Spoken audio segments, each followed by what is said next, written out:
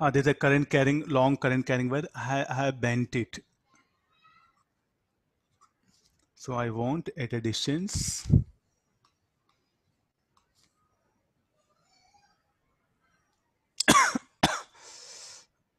let it be, and there's a point P.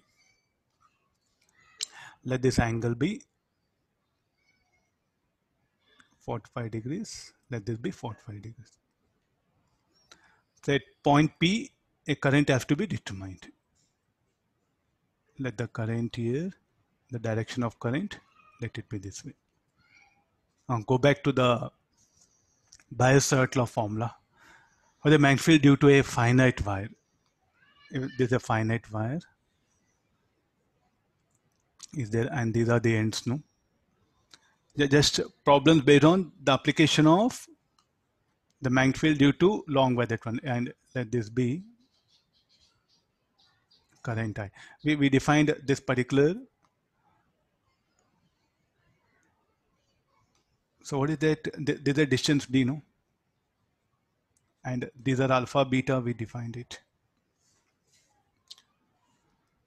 And for long wire, alpha, beta tends to pi by 2, and we'll get the magnetic field due to long wire or semi-infinite wire, or all that basic conditions. Now is asking the field strength at point P.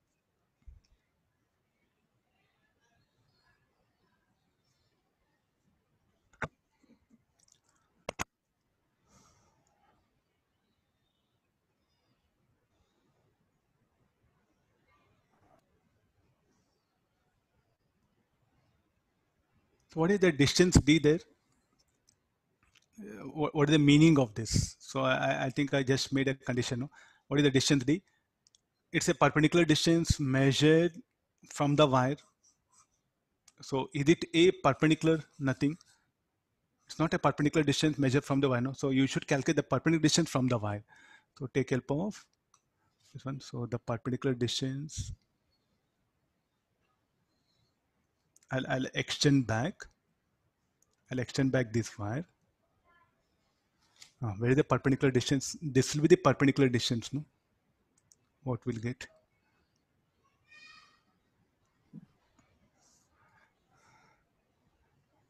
The diagram not up to the scale. So this should be the now this is the perpendicular, no?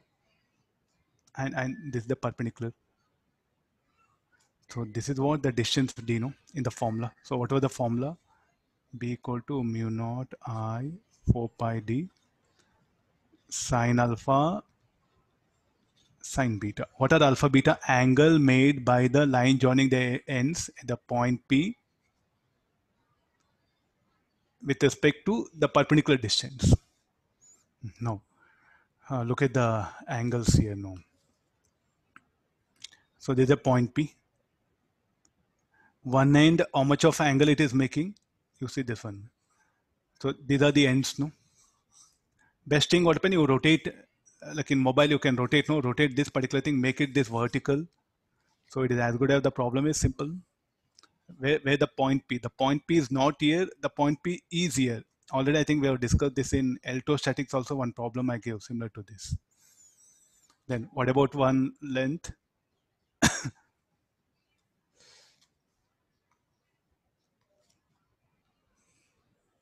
And the other will be at infinity. You try to see this. Look at the diagram clearly. Where do this will meet at infinity? No. Look at these angles. What about this? This will be one angle. This will be other angle. No. So what should be the alpha? This is alpha. This is beta. So what is alpha now? The other end is at infinity, whereas the one end is at finite distance. You can see. Other end is at infinity. The similar situation for here also. So I'll define now.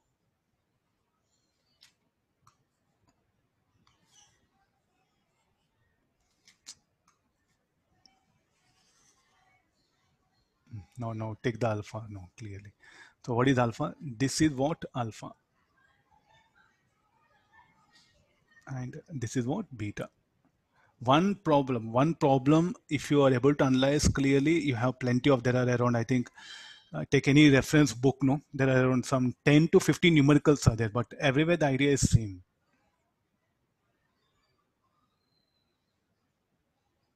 Now tell me what is alpha, pi by 2.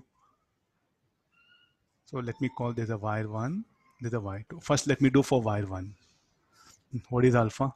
Alpha will be pi by 2. What about beta? How much beta should be? These angles are 45 degrees. This is 90, so beta must be 45 degrees or pi by 4. So due to wire 1, the field at point P, BP1, so mu naught I 4 pi D. D is not given, A is only given for us. Then relation between them, cos beta is equal to D by A, or D is equal to A cos beta, A by root 2. Substitute that one here. There's a thing. Next part I'll come for this. So this is the D. Now, sine alpha, sine alpha, sine beta, mu naught I 4 pi. D is equal to how much? A by root 2. Sine 90 plus sine minus pi by 4. Why negative sign? If beta measured, because in the limits what we put minus beta to plus alpha. If I measure in the all the numericals, if I measure beta opposite to alpha, here I should substitute beta positive. How the measurement? The angle measurement was done. This is alpha, this is beta. So we took minus beta to plus alpha, then we ended up this equation. So in numericals, if you measure beta opposite to alpha, beta will be positive. If you measure beta in the direction of alpha, then beta should be taken negative. Or if you measure alpha in the direction of beta, then alpha should be taken negative. Able to get this? So from this, what is the field strength at point P1? Mu naught I root 2 4 pi A 1 plus, this will be minus 1 by root 2. Mu naught I 4 pi A root 2 minus 1, under root 2 minus 1. This is the field strength at point P due to first wire, and next again due to second wire.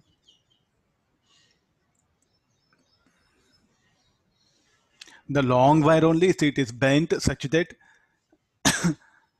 the two parts subtend an angle 90 degree between them, then exactly on the bisector at a distance A at point P, what is the field strength?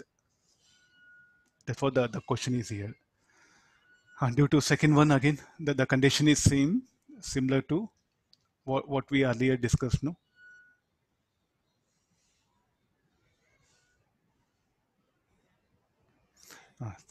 Shall I write directly the field strength at point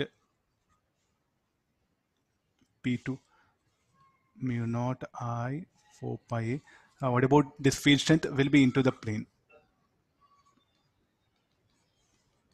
Can I write directly the similar mathematics again?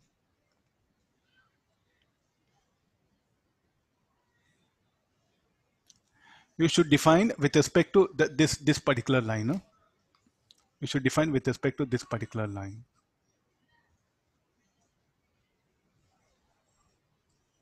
So again, if you extend this alpha and this will be beta. So that one. So what is the resultant field there now? The resultant field should be sum of these two. I shown only for wire 1, the wire 2 view difference. So the resultant field at point P will be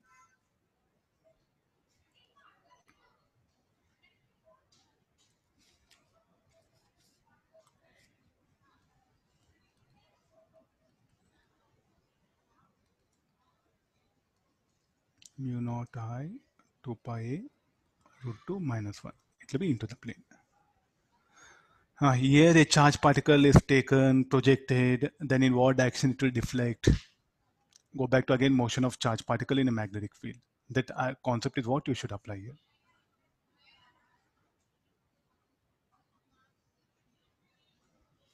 Okay, tomorrow I'll continue from here. Okay, thank you all of you.